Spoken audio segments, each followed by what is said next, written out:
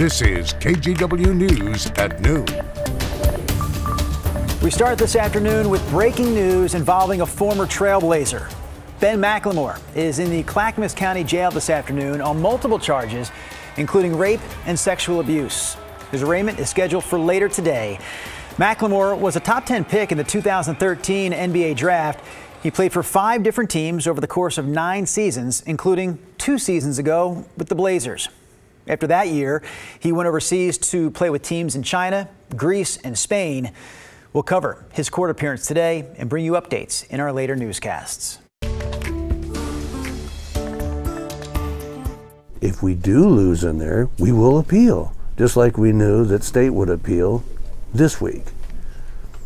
We get to them folks with black dresses, it's going to be a dogfight. That is a gun store owner in Kelso who's talking about the ongoing legal battle over Washington's ban on high-capacity magazines. At this point, the ban remains in place, but an appeal is headed to a higher court. Thanks for joining us here at noon. I'm Drew Carney. That gun store owner continues to challenge the ban, which covers the sale, manufacturing, and distribution of high-capacity magazines. KGW investigative reporter Evan Watson has more on this debate after talking to the store owner in Kelso. It was magazine day for sure. I had no idea that people would be that excited about getting that interlude of freedom back. Wally Wentz owns Gators Custom Guns in Kelso. He's challenging Washington's ban on the sale of high-capacity magazines in court. When a Cowlitz County judge on Monday ruled the state law is unconstitutional, Wentz opened the store on an off day, put out a blast on Facebook, and sold as many magazines as he could to hundreds of customers in just under 2 hours. How many can I have? Is there a limit? I said, what's the limit on your gold card? Washington's ban on the sale, manufacture, import, and distribution of high-capacity magazines is back in place now. Attorney General Bob Ferguson issued an emergency stay, which the state Supreme Court approved. Ferguson said the law saves lives, is constitutional, and is essential to addressing mass shootings. Wentz always expected an appeal. It's going to be a tough argument for them to throw this out. And if they do, it's really going to smell like fish. The Washington senator who sponsored the magazine ban bill expects an appellate court to find that it is constitutional. They'll look at this as a public safety issue, which it is, and it does not impair someone's ability to have a gun.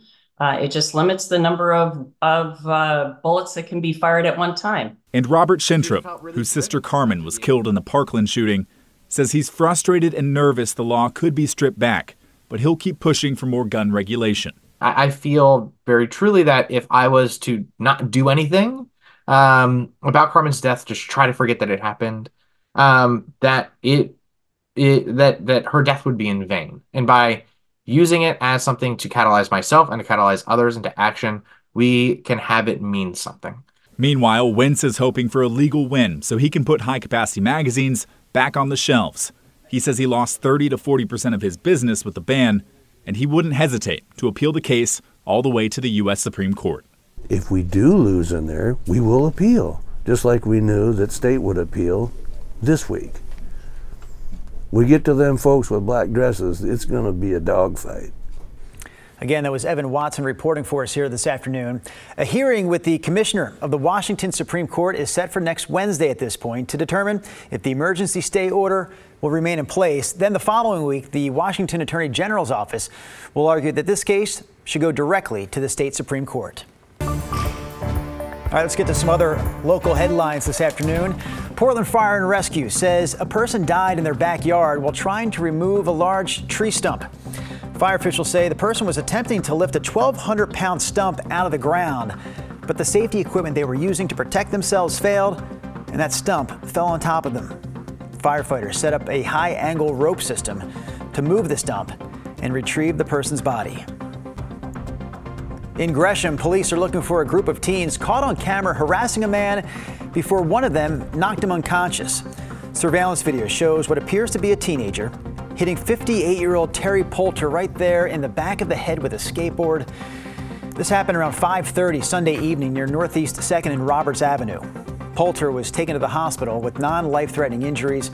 Gresham police also notified the Gresham-Barlow School District just in case they find out that these suspects are students.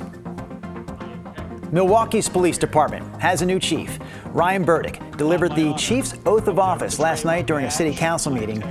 Burdick started with Milwaukee Police in 2002, and since then, he served as detective, patrol sergeant, and operations captain. He also helped the department launch its body camera program and start its drone program.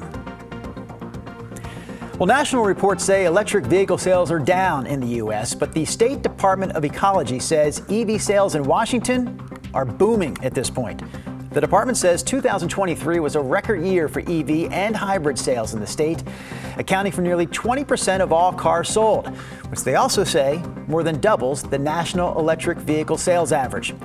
The state also reported a 43% increase in EV and hybrid registration between 2022 and 2023.